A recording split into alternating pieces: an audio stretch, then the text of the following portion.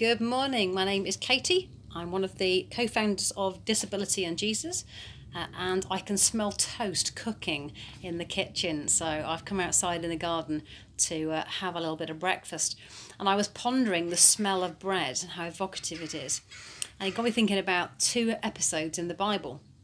The first is when the Jews are escaping from captivity in Egypt, and they get all the way into the desert, and they realise that they don't actually know how to look after themselves because they've been slaves, so they don't know how to organise themselves and be a civilization. And the thing they run out of first, apart from patience and tolerance, is food.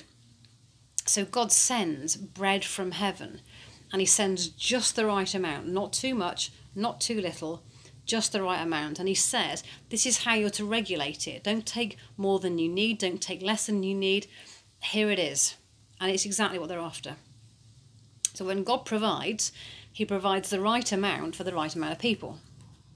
And then when Jesus does his wonderful miracle of taking basically a small boy's packed lunch that's been sitting in his pocket, the small boy's pocket, nearly all day in the hot Palestinian sun, and Jesus blesses it, gives thanks for it, and then distributes it.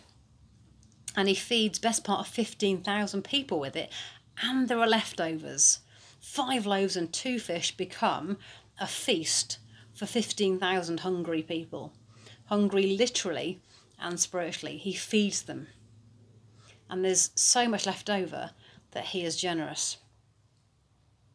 What triggered me thinking about the social politics of this is the fact that Steve Chalk recently tweeted about the fact that the food banks that churches are part of are going to be working more than they usually do over this summer period, because vulnerable families and households will have less at this time. The children who rely on school meals to be fed a decent meal a day will not have that for the next 6 to 7 weeks. And food banks are going to find themselves overrun with people in need, people who just need bread. They just need feeding. I wonder if today we can pray about gratitude for what we do have, about generosity, so that if we have more than we need, we can be generous and give away.